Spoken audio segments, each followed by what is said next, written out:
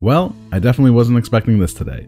Square Enix dropped more info on us from their Twitter and official website with lots of details about Chapter 2 and 3 of Balan Wonderworld. In this video, we get a peek at the protagonist of each chapter, the boss, what the world is like, and the costumes in each one, so stick around to see all the new info. We've already seen Chapter 1 of Balan Wonderworld called The Man Who Rages Against the Storm. We actually got to see tons of gameplay of Chapter 1 at the Japanese PS5 hands-on event. Click the link at the top of the video now to see my previous Balan Wonderworld video covering all that gameplay. I'm really happy to be talking about Chapters 2 and 3 today, but obviously light spoilers ahead on what these chapters are, who the protagonists of them are, and the costumes found in each stage. So if you don't want to be spoiled, this is your warning. Still here? Awesome. Alright, let's get into it. Chapter 2 is called The Dolphin and the Diver. We are introduced to Fiona Demetria, the woman whose heart we are trying to set free. She's described as a diver who loves dolphins, and she thought of them as her friends, until it looks like her friend decided to turn on her and caused her to have an accident on a dive. I'll let the short Chapter 2 intro sequence play out here for you to see.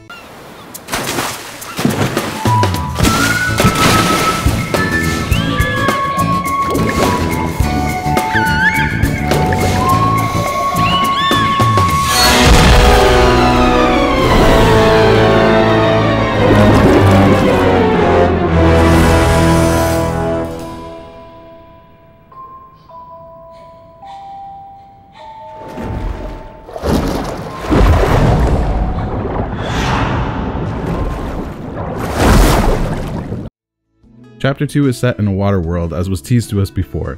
It's supposed to reflect the beauty of the ocean as Fiona sees it. Coral and seashells lie scattered inside buildings that look like ancient ruins throughout. In some screenshots we also see what looks like a sunken pirate ship, some interesting cubes that are probably part of a puzzle, and lots more exploration and platforming fun. The boss of Chapter 2 is Angelica. She will call forth fierce currents and electric jellyfish to keep the player away. Finally, Square Enix revealed the 5 costumes found in Chapter 2. We've got the Dynamic Dolphin, which is a dolphin costume that swims elegantly through the currents. You can leap powerfully from the currents to move to higher areas. The Jelly Jolt, which is a jellyfish costume that lets you ride the currents. It also lets you attack the Nagati that stand in your way with an electrifying jump. We've got the Telepotter, a mysterious costume that allows you to teleport to distant areas and warp behind walls. We've got the Double Jumper, a nimble little monster costume. When you press the button midair, you can perform a double jump with it. And we've got the Bubble Blower, a costume of a leaf spirit that floats gently through the air. If you hold down the button, you can ride the bubbles. That's all the new information for Chapter 2. It looks really cool and I can't wait to dive right in. Yeah, I know, that was bad. Alright, let's move on to what we learned about Chapter 3. Chapter 3 is called The Girl Who's Gaga for Bugs. We'll be trying to save Yuri Brand's heart from the Nagati in Chapter 3. She's described as a girl who loves bugs. Taking advantage of this, her classmates push her into taking care of the bugs that they should be looking after as a class all by herself. This obviously upsets her and allows her to be corrupted by the Nagati. Here's the brief intro clip for Chapter 3.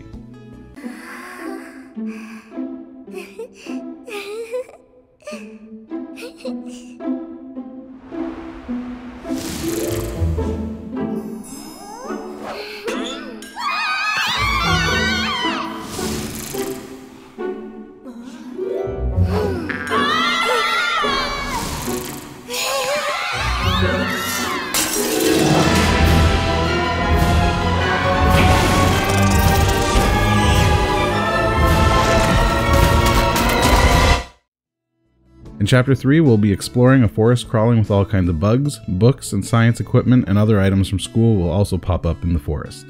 Sticking with the forest theme, we also see mushrooms that can be jumped on to get extra height. The boss of Chapter 3 is Wormsworth.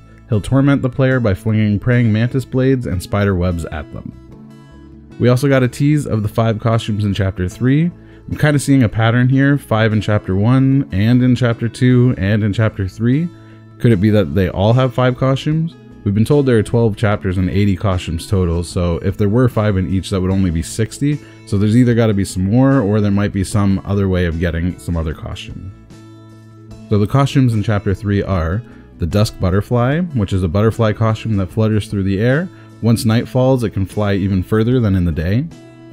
The Sickle Slinger, a praying mantis costume that shoots out scythes like boomerangs The flying scythe can attack enemies or move objects in the environment. The Web Wrangler, a costume of an elusive spider, access those hard to reach places by grabbing onto spider webs and crawling your way up towering heights. The Lovely Lantern. This Chinese lantern plant costume dangles a lantern-like fruit that flickers on and off, allowing you to illuminate dark areas. And the Itsy Bitsy Elf. This is a tiny elf costume that looks a little bit like a flying squirrel. It lets you squeeze through tiny doors that you can't normally fit. Phew, that's a lot of information out of nowhere.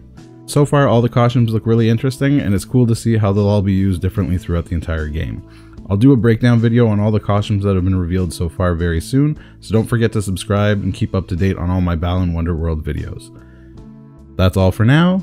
As always, happy gaming.